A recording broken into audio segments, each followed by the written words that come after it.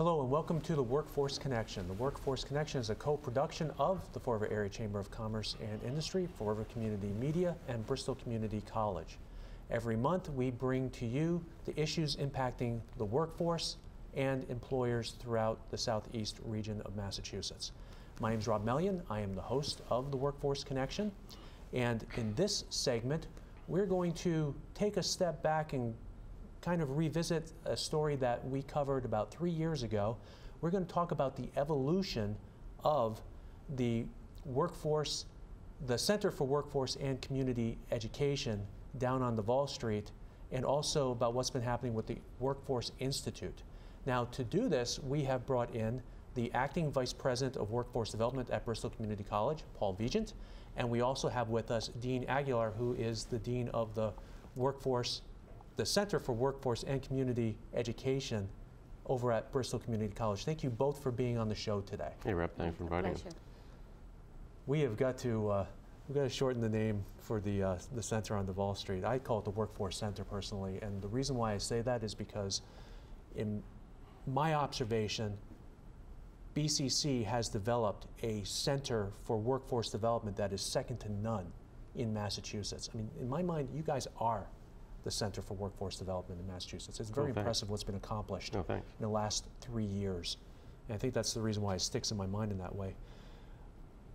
Before we talk about the center, what about your roles? What is it that you each do at the center and also in conjunction with the Workforce Institute at Bristol Community College?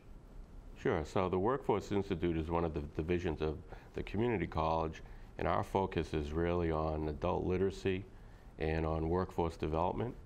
So Carmen Aguilar is our dean. She and her team with Rob Vitello and Nikki Andrade have done a fabulous job reaching out to the community, providing short-term workforce training programs that help people get jobs and help people develop the skills that make them competitive for jobs in the new economy. And Carmen's really been the leader of our team down there. And I mean, really nuts to bolts. I mean, I remember when this was a theory, and then out of nowhere we had the Workforce Center down on Duval Street emerge, and now, I mean, it's a beautiful facility, an active facility. It is. And it seems like the center has its hands all across Bristol County when it comes to workforce issues. That doesn't happen by accident. It takes an entire team to do the work. Carmen's had a really focused view on how to achieve that. It helps that she's an engineer and she's output oriented, so it's strategic. She's strategic, it's intentional, it's responsive and reflective of what the needs are in the community. So for example, in our corporate education program, which Rob Vitello directs for Carmen and for the college, that's a program that 3 years ago basically was an idea. And last year, that was a $1.2 million business for us. We've got a number of companies in Fall River. In the industrial park, we're working on a manufacturing project. Carmen and her team have worked with the financial institutions, with Bay Coast Bank and other financial institutions. So we really have this niche set of products that help and respond to corporate needs. Also in the medical space, retraining medical assistants and people doing medical coding. So Carmen really deserves a lot of the leadership credit for that, and it's a way for people in the community to think of BCC as a 52-week on-ramp. We have programs starting with our literacy programs that work you right through job training programs. At that point, you can make a choice, maybe go get a job right away, or you keep that job as a part-time job like so many community college students and matriculate ultimately to get a certificate or a degree. So Carmen's team really leads this 52-week on-ramp. So the question I have is, what motivated Bristol Community College? What were the factors that motivated Bristol Community College to become a leader in workforce education?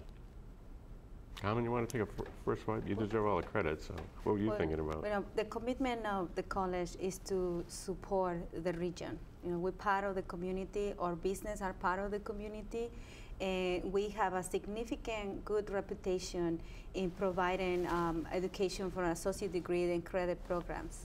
and we have a lot of talent and expertise that we could be using to benefit also our business. So that was the, the initial concept of creating an arm to start our business with our expertise, attending to their needs and respond to those who were, identified as some needs. In general, that was the seed for creating an arm for workforce. Through the years and an evolution, our mission become a little more sophisticated, and it has been more to listen and to partner with the employers to identify the opportunities to grow together, to reinforce the workforce aspects in each of the companies, and find the resources and the tools and the programs that they need here locally and that could be delivered locally through the community college. So how can we reinforce the economy working together as a workforce arm to develop a stronger business together? Now, another observation that I have is that many community colleges across the country have established some variation of a workforce center.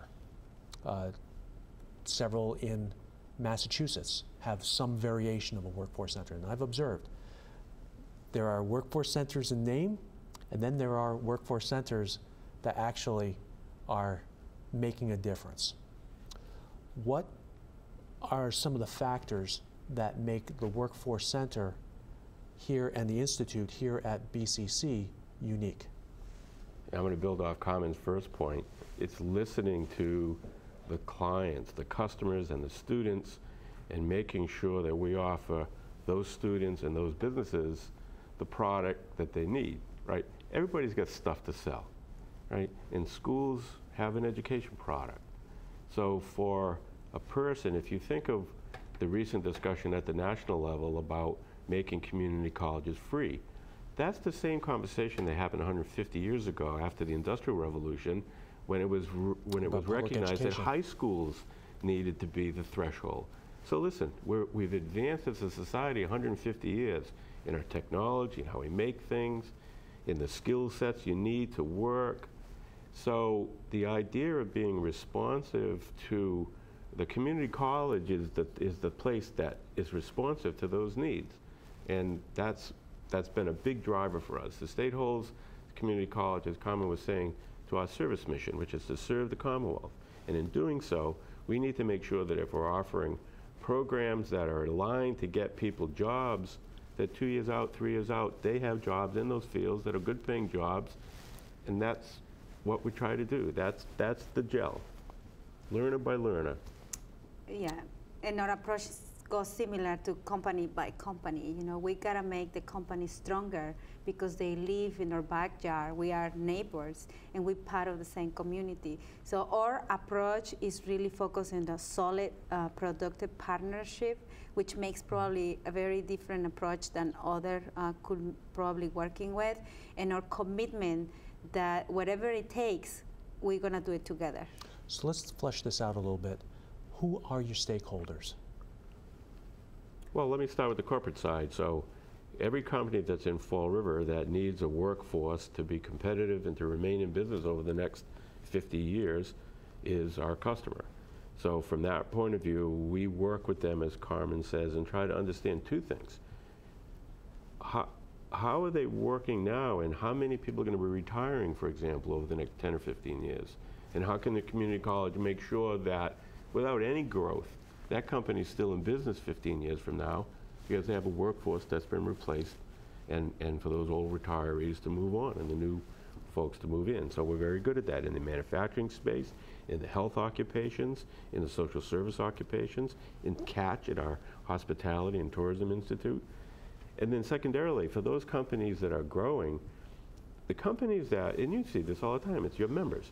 The companies that are your best members are those who are so focused on their own enterprise. How can we be better every day? How can we get to the job better, serve our customers better, make the best product we can make?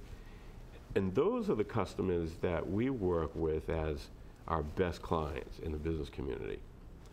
On the other side, on students, we serve students. The traditional community college has about 2/3 of its students from high school, so we're getting students who recognize that to get a 4-year degree, You can actually go to Bristol Community College, do 2 years, transfer to one of the state universities or UMass, and basically save 20 or 30,000 bucks. So that's a pathway that we try to make sure we can service. But then beyond that, increasingly, about a third of our students now are adult learners. They have different needs. All of our students work. So when we talk about interface with the business community, things like co-ops, paid part-time jobs in these fields so that the students can do the 3 or 4 years. Everybody thinks community college is 2 years, but if you got 2 kids and you get a job and you're taking 9 credits, that's going to take you 3 years, 4 years. Doesn't matter. Those people succeed because they're there because they want to improve. So we're getting close to where we're going to take a break, but before we do, last question for this segment that I have for both of you is, why a community college as a venue to address these issues for businesses? Well, we're here. We're in your neighborhood. We hire professional faculty that we laugh about a little bit. You know, our adjunct faculty are doing some of these corporate training programs. If they weren't delivering that service for BCC, they'd be on a plane to Phoenix or be a plane to San Francisco delivering a specialty seminar for a client out there. So beyond just the academic faculty, we have adjunct faculty who we recruit that are from the business community and are very, very highly respected faculty members in their own right. So we deliver a very high quality product that's very responsive to these 3 or 4 niches.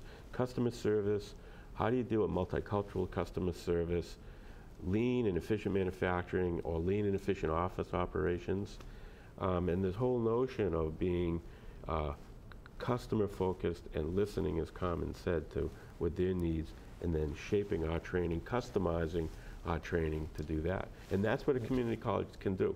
It's harder for 4-year institutions to do that. It's harder for private companies to do it sometimes because they're even a little rigid. This is the product, take it or leave it. We have the ability to customize a product that makes us a very unique asset. Because my observation again is that prior to Bristol Community College taking on this challenge, there was a void. Yeah, you had to get consulting services from Boston or Providence, yes, and New York. And like I said, I think on one of the other programs, we hear kind of routinely now, it's like, geez, I didn't know PCC did that. I thought I had to go to Boston. I had to hire somebody from outside the community. And Carmen's built this team, this expert team, that really can do that for you at a very attractive price point. I think it's our responsibility. You know, we are a community college that cares for the community. It's in our mission, and our employer partners are, we work with them every single day, so we gotta respond to the community needs. It's a responsibility issue. Jack Sprague occasionally borrows a play from Bill Belichick's book, and that play in this case is just do your job. Just do your job. That's our mission. Do our job, and do our job well. Well, you've been doing it really well. Thanks. And we're going to take a break, and when we come back, I want to talk more about the offerings available at the center, because it's really important, in my opinion, for businesses to know what is there, because for many now, you have made a big difference. I want to get more into detail with you about that. Sure. But first, we're going to take a break for a public service announcement. We'll be right back after this message. Well, when I was little, people said I would never really talk because I had autism, but I actually started singing around that age, and when I was about 11, Mom got me introduced to the idea of musicals. Hi, I'm Daniel Perkins, and I'm a theater major here at BCC. This whole place piqued my general interest, but it wasn't until I started dual enrollment that I realized I actually wanted to go here to get a good start. While I was here, I took advantage of the disability services here at BCC. And for classes that didn't involve theater, that was actually pretty helpful. And the individuals there will actually help you get the accommodations that you actually need. Theater is also an outlet for people with autism because it teaches them empathy, how to communicate with people, and gives them a chance to really voice themselves, something that I don't think is really heard every day, and I feel like we have a chance to do so. I was worried that because of my autism, which to me now is not really a barrier, but more of a key, I thought I was going to have trouble with all the crowds and all that, and that I would struggle in school, but that's not really the case. I'm going to Bridgewater State University to continue pursuing theater while pursuing a minor in English. And from there, I'm hoping to not just have a theater career, but a writing career. Anything that can get the message of people with autism heard shows that how far I've come from my early years to here right now. I'm looking forward to all these accomplishments, and I'm hoping my graduation sets me off on that journey.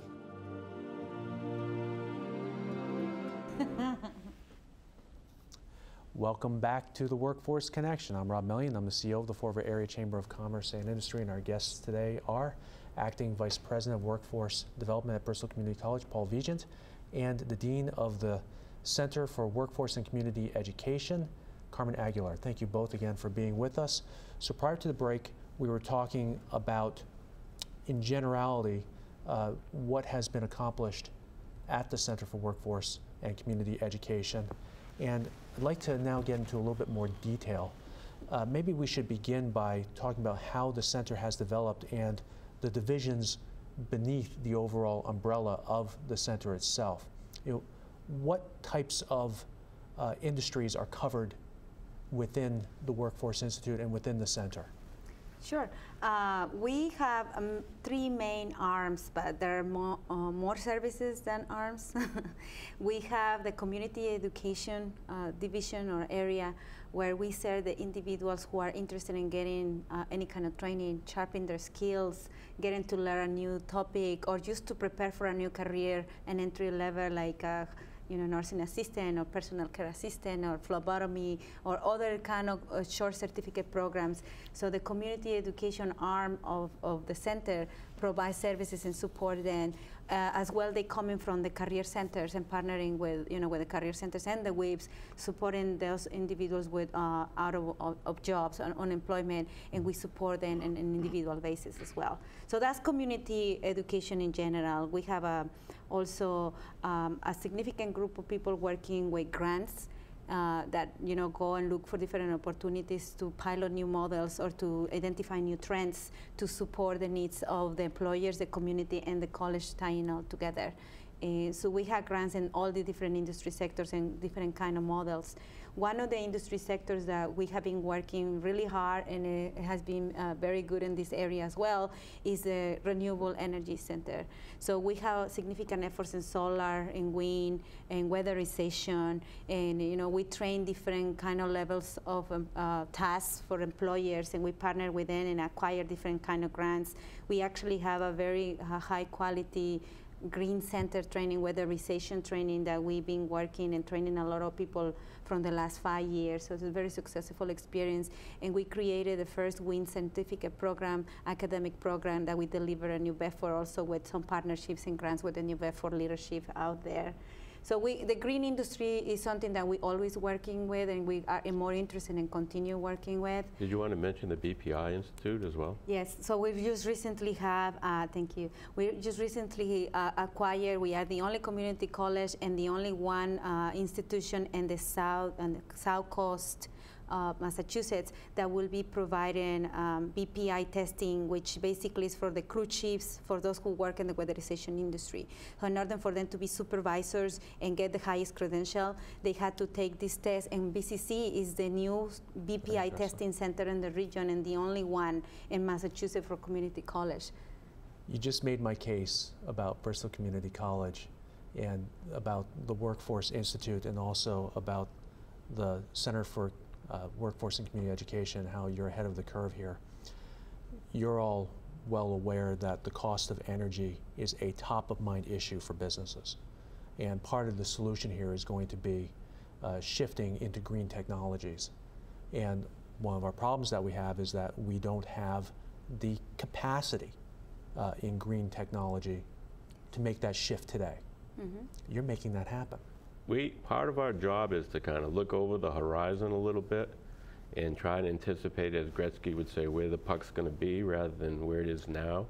And you're dead on with this idea of wind. People think that the U.S. offshore wind industry is now dead because of Cape Wind. And with all due respect to that project, it's almost good that it's behind us, because what people have to focus on is this windy area that's south of Horse Neck Beach, 30 miles off that beach. If you look at a weather map, or if you ever watch the weather on TV, when a storm comes out of North America, it goes through one place right there.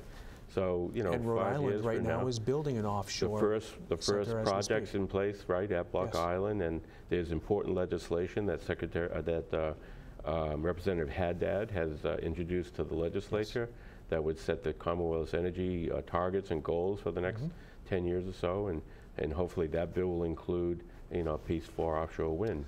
So you just, like I said, you just made my case. Here you are, you're preparing the groundwork for those who are interested in getting involved in this industry, which is only going to grow. Well, if you think of it, right, so if they're building windmills around here in 5 years, but you need an associate's degree or a bachelor's degree to get some of the jobs in those things, we have to start now. That's right. So that's one good example. Another good example of Carmen's work, and maybe she could talk a little more about, is this focus on efficient manufacturing, lean technology. We have a project for which we're right now recruiting companies from Fall River to join us in a cycle that's going to be starting in the fall. Could you talk about that? We have a partnership with Industrial Park, you know, with collaboration of the Chamber as well. And what we have been doing is we have several companies that from the Industrial Park and Fall River joined this venture, and we are training them in efficiency and productivity and, you know, teamwork, communications, and other very core aspects of increasing their level of productivity and efficiency. So there's a consortium of several companies from the Industrial Park, and we're gonna right now, you know, continue recruiting participants from the different companies who would like to come and learn how there is new techniques to improve their abilities to help the company better. So my team with Robert Vitello are always recruiting there and helping the company. So if anyone from the Industrial Park is listening now, they can immediately talk with their employer and tell them that they want to be part of this effort. And that's going to go on for about another year, right, Carmen? It is, and it's no cost to the employer to have the ability to work with us in this particular partnership. And that leads to the question of what companies should be communicating with or reaching out to Bristol Community College and to the Center for Workforce and Community Education about partnering. You know, who should be out there? I mean, should it be the bank? Should it be healthcare industry? Should it be manufacturers? What type of manufacturers? Who should be calling you guys and why?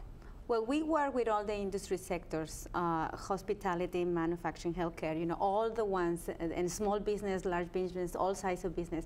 So if there is one that has a company, even if it is 1 or 2 people company, and they're looking to improve the employer's skills, or they are looking to grow with workforce skills, here we are. It doesn't matter what size of a company is or what their needs are. What we're gonna do is what I mentioned before, our approach is to sit down with them, listen what their needs are, and 1 or 3 arms will support them. And if we don't have it, we'll develop for them. And if we don't have it and we can develop it, we're gonna partner with whoever. You know, our academic area supports us a lot, and other organizations in our network as well. So it's just anyone who has a company could be our partner. Yeah, and I think too, something worth discussing is the agility within the center. And I know this from personal experience and having worked with your organization over the last 3 years. The ability to tailor programming to the direct needs of businesses. And that's what I was talking about earlier is I have not observed a program like what you do here. I see cookie cutter programs out there at other institutes. I have not seen something that is as agile and as business focused, needs focused as what you produce here at Bristol Community College. I know that's an overall endorsement, but it's easy to do because it's real. Important. It's tangible. Thank you. That's a very important part of how we do business. So this idea I was saying earlier, you know, listening to the customer and making sure that you're delivering the training product that that customer needs is where we start. We don't presume. We can train about any area you need with the community college faculty and the adjuncts. But when you're in talking one-on-one on a company, you need to understand what they need. And that's the essence of entrepreneurship in all of your companies. What Carmen was saying was important earlier, too. So many Fall River companies are small companies, so you really can't sustain a group of 10 or 12 people going through. But that's why we build these cohorts. So if we get 2 from you, and 2 from you, and 2 from you, and 2 from you, and 2 from you, we have 10. I hope that was 10. So, but you know, you get the idea. We can build a cohort of companies with similar needs and teach them that. We always do this, by the way, at the workplace. So you don't come to Duval Street if you're a company. We go to you. Yes. And the other piece is that we really focus on the quality and the highest productivity. So it has to have a return on investment and a benefit directly to the company and the trainings that we're doing. So, or you know, or approach to the business when they're thinking, I want to improve, I need to do this, I need to do that. Just think about the opportunity to approach to the community college here at Bristol Community, and we will be happy to, you know, sit down with you, and if we don't have the solution, we'll find it, but for sure we have one. And here are a couple of bigger buckets, so for your members. So, as Carmen said, we really developed a specialty niche in manufacturing and advanced manufacturing. So it doesn't really matter what you make, but if your process involves sophisticated machinery, computer-assisted manufacturing, learning how to produce smart products, clean products, high-value add products, that's good training that we offer. If you're in the healthcare industry, we have a whole array of medical health professionals through medical records. One of the things about the new data entry for medical records is that fundamentally, whoever's entering an electronic data record, last thing they enter is what's the certification number. So there's a certification process. We provide that certification, help companies like South Coast and Stewart get their people through so that they're properly certified. So in the health space. I have a recommendation for a new program for you. Medical record entry for doctors. Because it's the doctors today who are directly inputting with their own devices. You laugh, you jest, but if he's entering a medical record, the dude's going to need a certificate number no matter what his doctor license says. So, but that's the evolution that we're talking about, and that you guys are on top of this. One more product group that we think has sort of broad applicability is this idea of customer service. Right? It's so important for you to be customer oriented. So we have a very good program in how to teach effective communication, how to do effective customer service, how to do multicultural customer service, right? Because it's important to understand I'm going to be polite, but when the customer comes in and you've got an attitude or a bias about that person's nationality or their age or their ethnicity, whatever, that kind of negates any kind of good customer service you're trying to provide. So we really integrate this idea of multicultural. In this competitive environment, you get one bite at the apple. Oh yeah. And you're done. So anyway, those are the big buckets that any size company, you know, we'll bundle you with a cohort of companies that have a similar interest, or we'll customize something for you specifically. It's very interesting. But those are the three big buckets. Yeah. No, it's very interesting that you said that, Paul, because I remember recently experiencing somebody saying to somebody else, talking about the ultimate customer experience episode, is the customer said, "Make me want to come back." Well, that's right on, because one of the things Carmen and I have learned is that customers are attracted, these business clients sometimes are attracted more by the grant opportunity than by the fundamental content. And we're really working, fortunately, with a group of companies that the grant's sort of frosting, but they're in it for the cake. Yep. We're in our last minute here. My question is, and we should have probably said this earlier, but how do you get in touch with the Workforce Center? Who do you call, besides Ghostbusters, who do you call to get in touch and get the ball rolling if you're a business in connecting and partnering with the Workforce Center and community education? So you could call, you know, the VCC general line, which is 508-678-28111, and my extension is 2158. You can call me directly, or you can call Robert. With Robert Vitello, extension is 2165, and we'll be here. Very good. It has been a very interesting half hour on the show. Thank you so much for being guests. Thank you. Thanks, Ron.